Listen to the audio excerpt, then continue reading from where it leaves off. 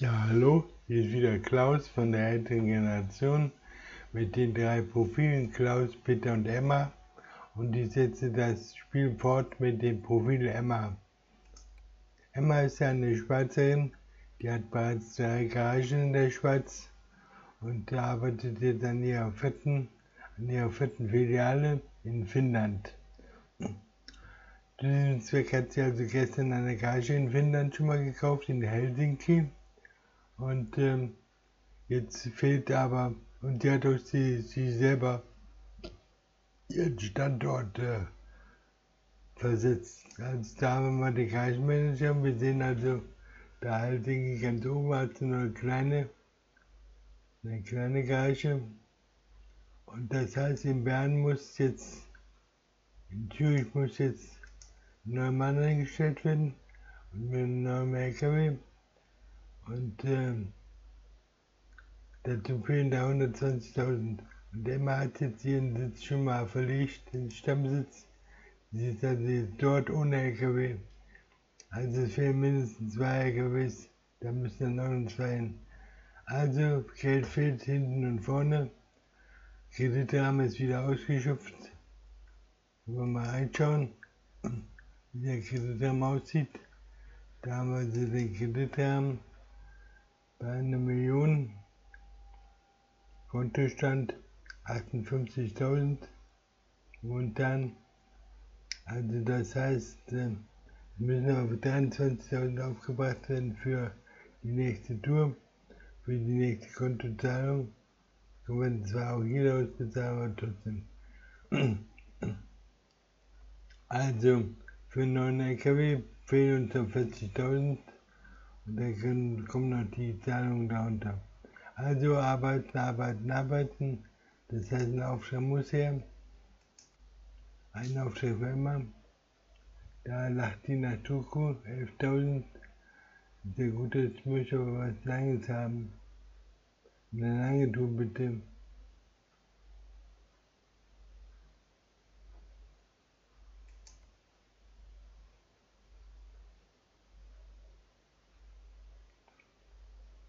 Nach Litauen. Gibt ja irgendwas nach Danzig? Von der Streckenlänge her. Der rechnet dann aber nur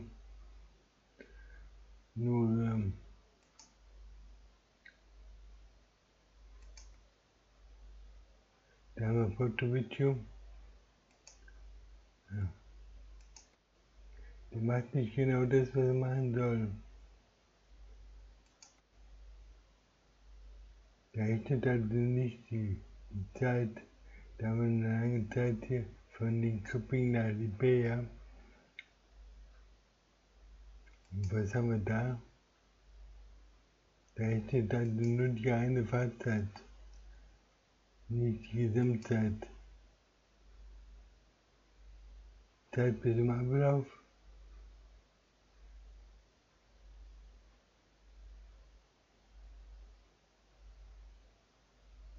Ja, ich möchte eigentlich die lange Tour machen, nur 2 Aufträge aufnehmen. Also was hat doch ehrlich der Preis? Was war mit deinem Cupping? Ja, da war irgendwas von meinem Cupping. Da haben wir was, ne? Dann fahren wir da nach Litauen. Estland, Litauen, Lettland. Dann Lettland müssen wir also. Dann nehmen wir also die Rolle hier. Und selber hier nochmal eine Yacht.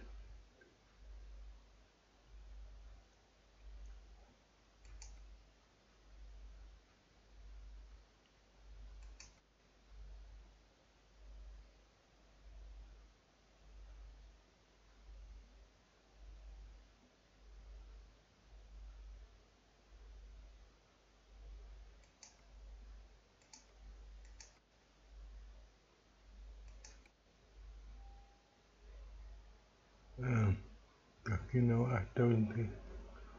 Also, auf geht es. auf geht es nach Stockholm. Wir sind wieder jetzt hier bei Klaipeda. Klaipeda. Wir sind in Klaipeda und ich muss jetzt irgendwie raus.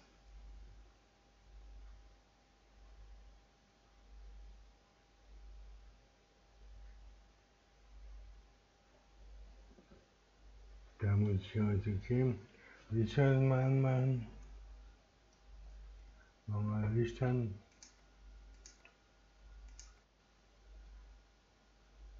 Fertig Aber zum dann Losfahren. müssen wir die wieder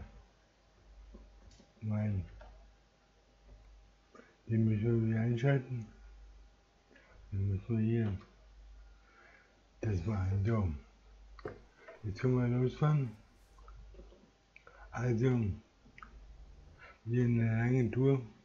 Ich habe 58 auf dem Konto. Wir fahren also jetzt hier in Lettland durch. Ich muss also durch Estland durch. Ich muss nach Biege rechts nach und rechts ab. was ist der Träger? Was ist der Träger? Hallo Helga. Kein Kommentar heute von dir? Ja, die sind wieder alle durcheinander hier.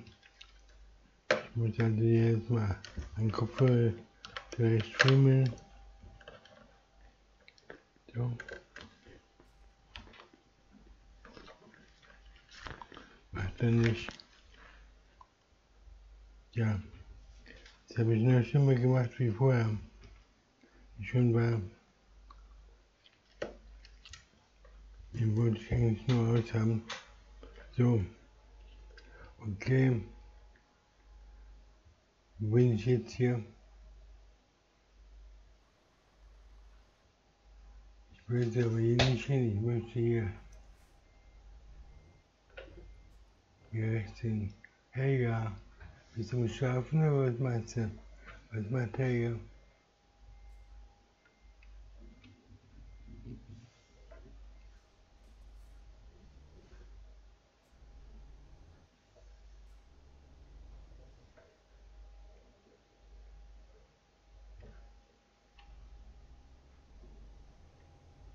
Ich habe kein Navi im Mund. Demnächst rechts abbiegen. Ah, das ist die Navi. Also, Biege nach rechts ab. und ich muss vielleicht mal Perspektive ändern. Dann fahren wir die Bildschirme, ja genau. Dann fahren wir nach rechts ab. Also, wir sind hier wieder in Litauen, Lettland. Jetzt muss ich da bis durch Litauen durchfahren und so weiter. Ist nicht gerade meine Lieblingsgegend hier. Aber was soll man machen? Man kann sich das ja nicht aussuchen. Doch, ich könnte mir die Fahrt aussuchen, aber Links halten und dann links abbiegen. Biege nach links ab. okay, machen wir das mal. Was sind das hier? Straßen, Wege oder? Biege nach rechts ab. Ja.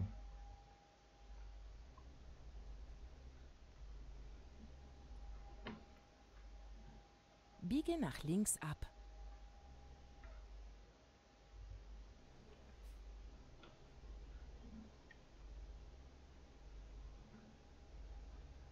Das Nacht. Da hat hier keine Ampeln und nichts. Und dann so ein paar Geisterfahrer unterwegs hier.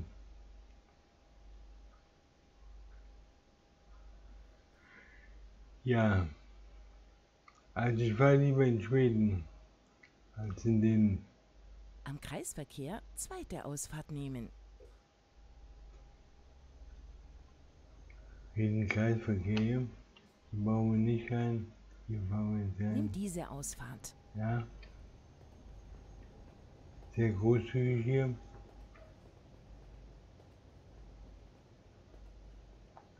Ja, Ich muss jetzt erstmal zur Fähre und dann nach Schweden überzusetzen.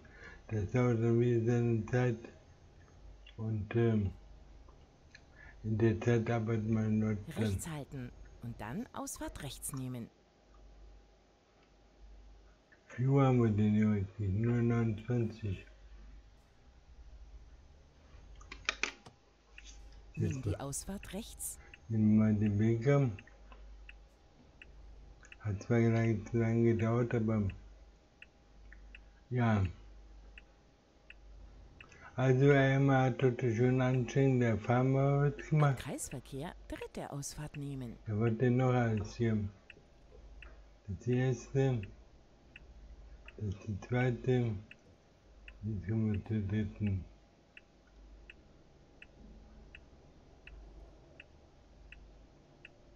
Nimm diese Ausfahrt. Okay. Achtung, achten Sie auf die Ja, jetzt schon, ich fahre Geschwindigkeitsbegrenzung. auf die Autobahn hoch. Da fängt die schon an zu meckern. Bitte links halten.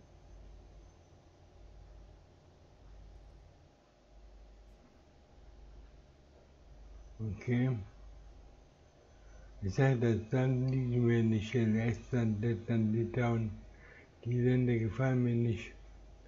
Die ticken irgendwie anders.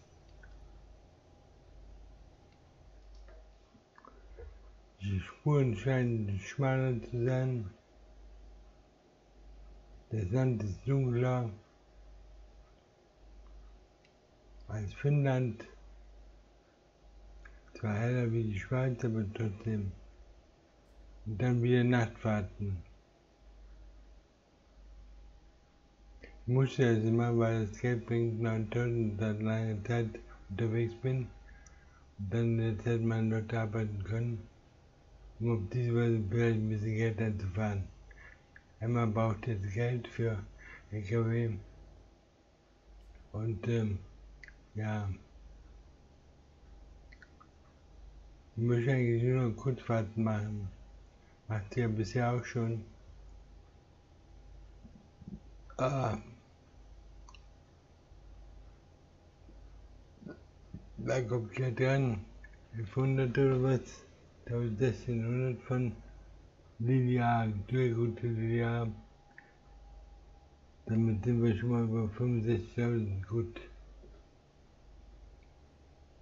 65.000. Bitte links halten. Dann kriegen wir 23 davon ab. Dann haben wir 22.000 noch. Ja. Also die Unternehmensentwicklung von Emma geht weiter. Emma hat also 3 Garagen in Genf, Zürich und Bern.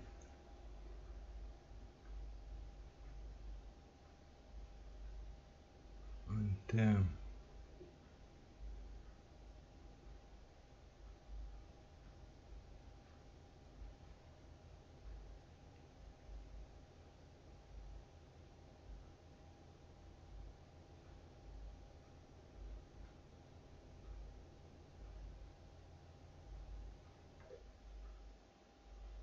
Achtung, achten Sie auf die schon Geschwindigkeitsbegrenzung. wieder mal.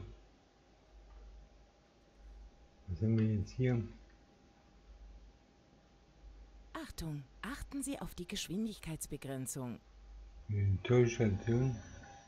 Kommen wir jetzt in Lettland sowie. Achtung, achten Sie auf die Geschwindigkeitsbegrenzung. Ich fahre 30 und der. Das will die B haben.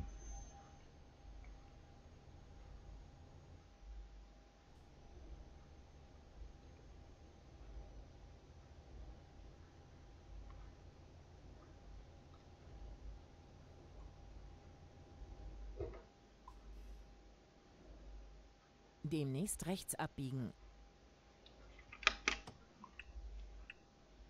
Meine Polizei hinterher. Biege nach rechts ab.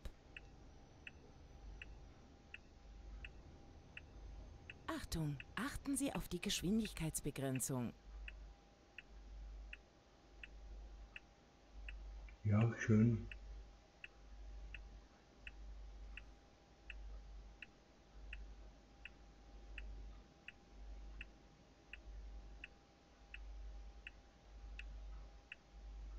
Ja, ich bin wieder unentspannt. Unentspannt könnte man sagen. Immer geradeaus.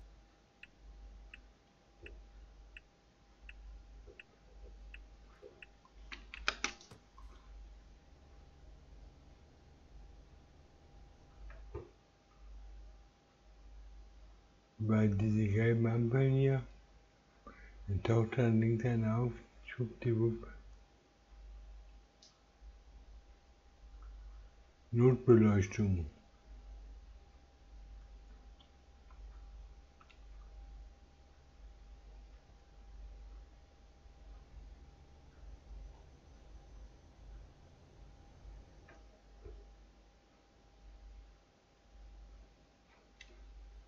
Immer geradeaus.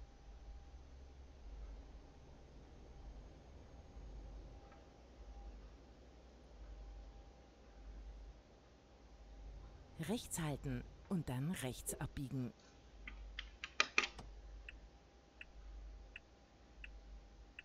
Biege nach rechts ab.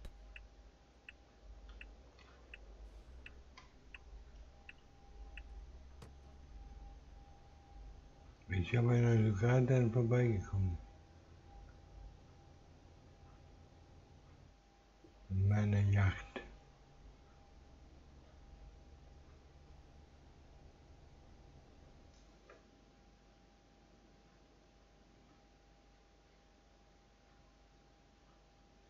Nachts kann ich zwar nichts zu sehen, aber Geschwindigkeitsbegrenzung einhalten.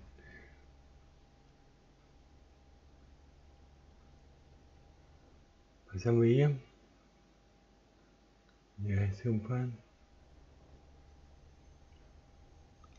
Achtung, achten Sie auf die Geschwindigkeitsbegrenzung. Ja, du langweilst mich, ja. Erzähl mal was anderes. Links halten und dann links abbiegen.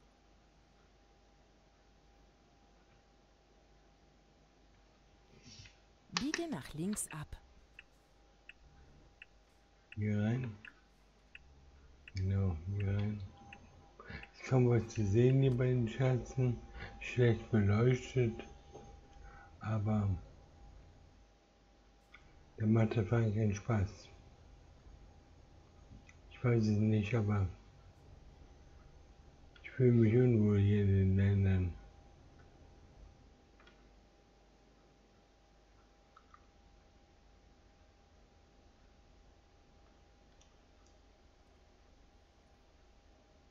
Ja.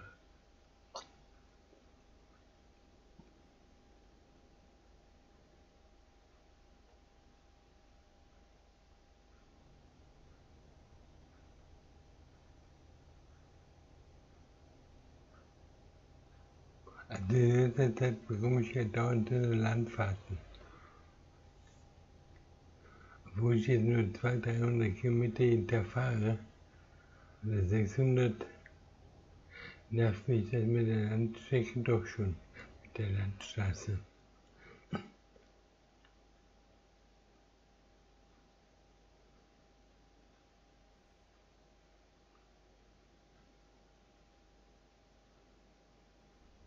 Ja.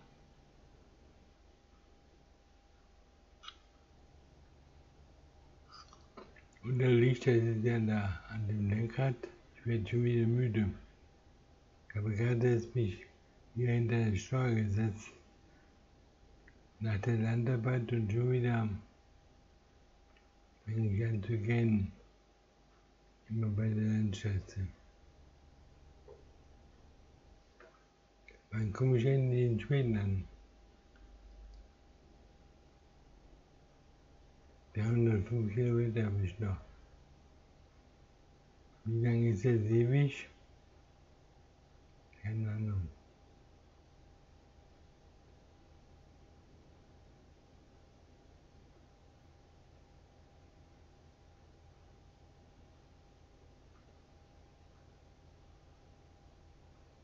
Ah.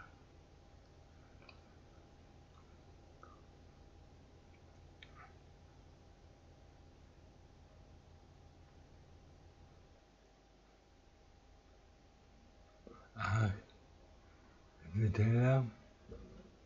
254, 3 Uhr. Es wird heller um 3 Uhr.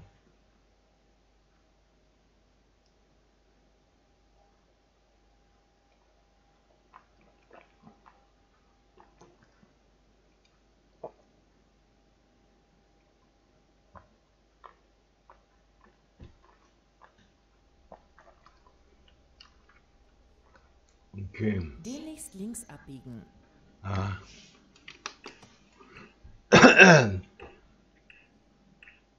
Hier schon. Biege nach links ab. Okay.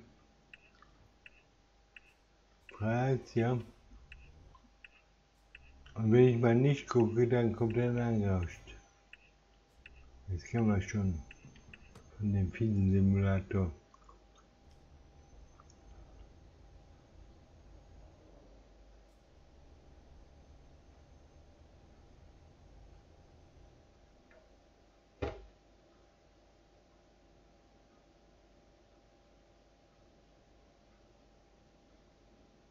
Achtung, achten Sie auf die Geschwindigkeitsbegrenzung.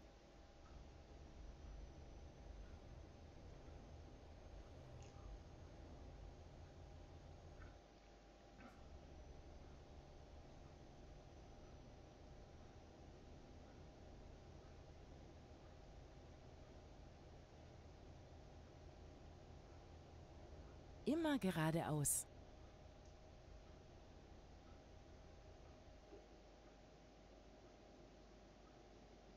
Den kann ich jetzt fahren, ne?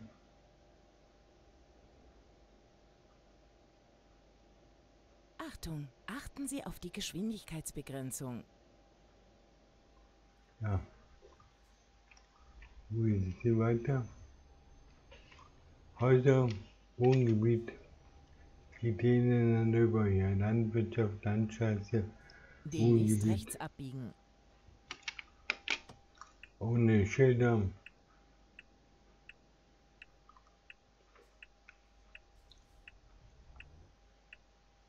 Ich sage, das gefällt mir nicht, da fahre ich nicht gerne. Biege nach rechts ab.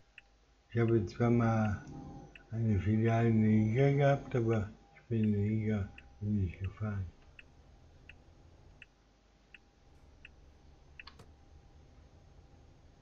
Und jetzt mit einer Hand. Ach, wie kommt dem ne? Immer geradeaus. Der Sache näher, wenn ist so ähnlich. Glaube ich, der Hafen. Ja, wenn's Bliss. Immer geradeaus. Dann muss er gleich hinfahren. Was meinst du denn drüber fahren? Okay.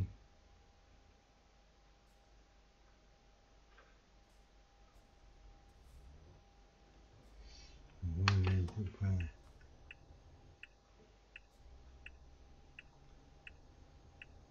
Links halten und dann links abbiegen. War aber eine kurze Zeit hier. Biege nach links ab. Das war aber kurze Zeit. Gute Strecke.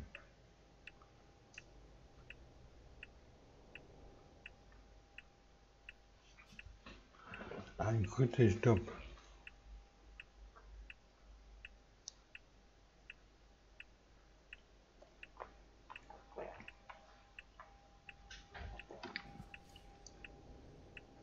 Also, weiter.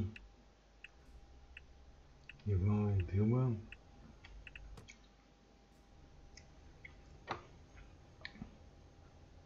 Ah, der Hafen kommt näher. Rechts halten und dann rechts abbiegen.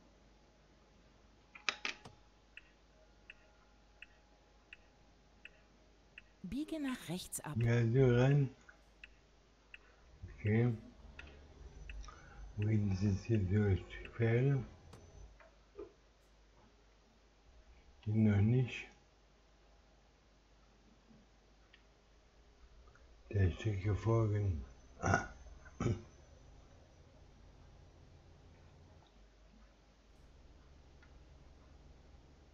Ach, hier kommen wir rein. Okay. Hier irgendwelche Schikanen hier. Geht nicht ab, ja. Fahren wir jetzt direkt auf die Fähre drauf oder da vorne um die Ecke? Die erste, die zweite. Und da geht die Fähre hoch. Wunderbar. So wollen wir das haben. Gut. Das heißt, wir haben 45.000 jetzt, 65.000 auf dem Konto. Wir haben 3,36 € und wie lange brauchen wir jetzt für die Fähre? 16 Stunden, 8 Stunden. Das ist eine 11 Uhr, dann kommt dann gleich die Zinsen. Route neu berechnen.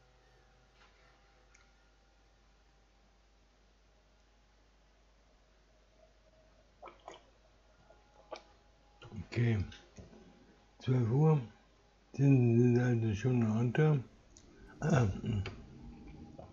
Und wir haben 65.000, 68.000 und das fahren wir immer so rüber. Da folgen wir mal den Pfeil.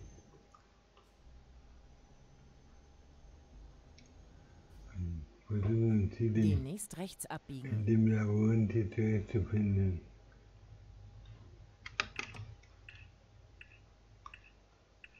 Biege nach rechts ab. Dann müssen wir jetzt abbiegen, okay? Dann machen wir das.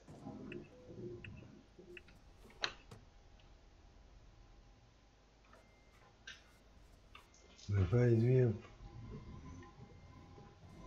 Was habe ich jetzt nicht gesehen?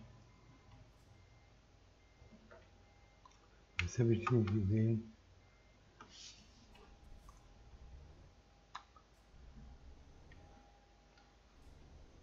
Da war überhaupt nichts. Biege nach rechts ab.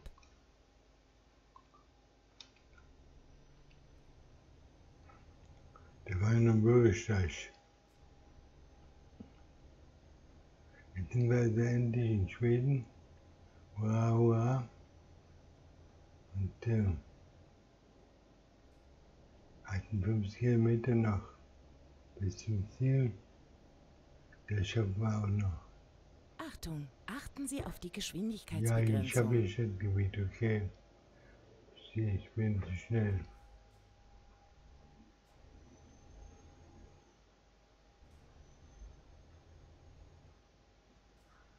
Hauptsache ich bin nicht mehr da in diesem Kuhdorf von da. Immer geradeaus.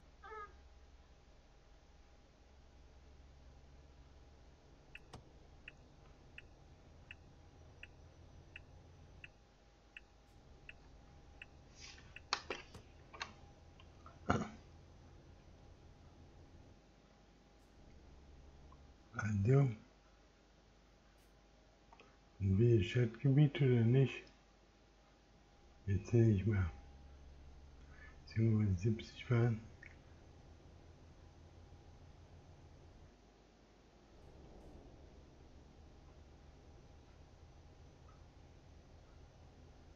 Achtung, achten Sie auf die Geschwindigkeitsbegrenzung. Ja, hier bin ich nur bei 77.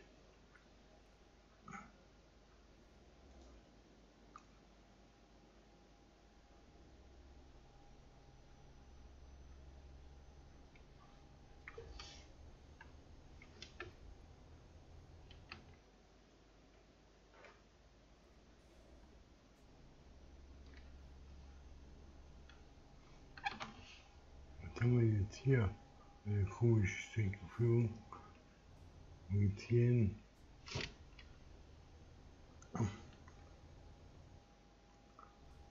Demnächst links abbiegen. Achtung, achten Sie auf die Geschwindigkeitsbegrenzung. Ja, war zu spät. War zu spät, ja. Hätte mehr sein sollen. Biege nach links ab.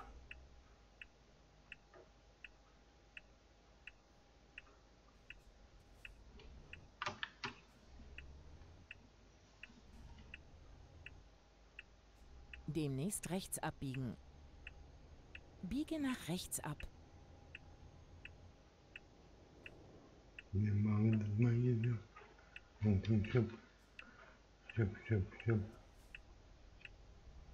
Stopp, komm nicht dann vorbei. Wir sind ein Stück gefahren.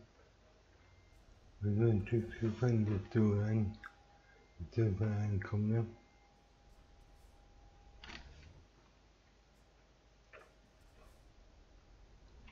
Wie sieht jetzt hier aus, wenn ich hier mal Schild vorbei, okay. Habe ich das Schild schon mal mitgenommen?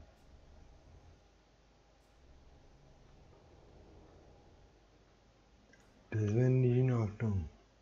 Ich wusste, dass ich aber da ich eins holen muss, aber trotz alledem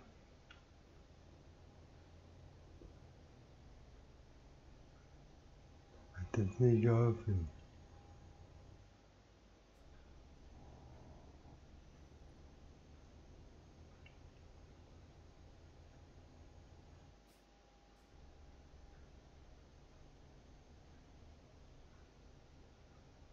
Also haben wir ein Verkehrsschild mitgenommen.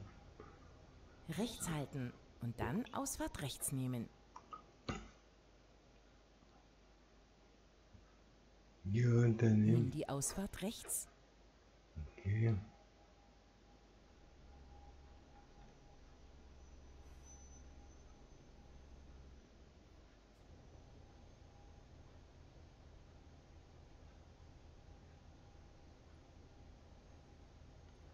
Hier bin ich schon wieder korrigiert. Nur von der Landwirtschaftsarbeit oder? Achtung, achten Sie auf die Ja, ich weiß, Geschwindigkeitsbegrenzung. ja, die schalte ich gleich ab. Du gehst mir auf den Nerv.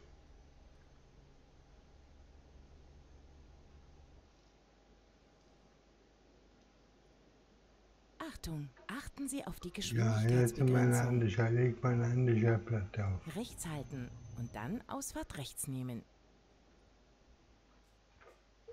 Was haben wir jetzt hier?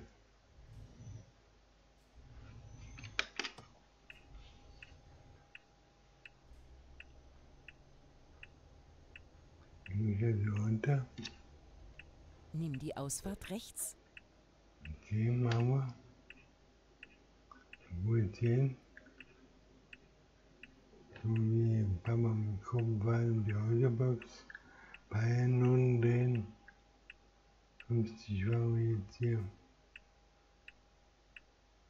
Ja, Demnächst links abbiegen.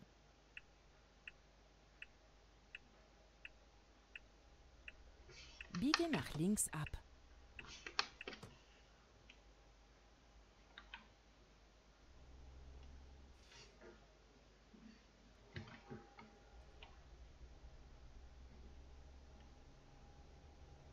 eine Demnächst gebogene rechts Kurve. abbiegen. Eine gebogene Kurve, ja, ne? Biege nach rechts ab.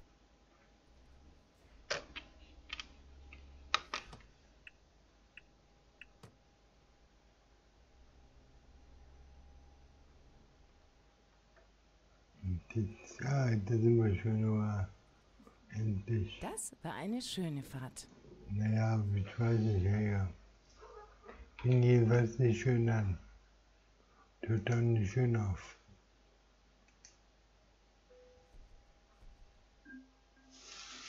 Also, fortfahren, ja. Guthaben 76.000. Es fehlen 20.000 bis für den neuen LKW. Okay, dann war es das immer. Und tschüss.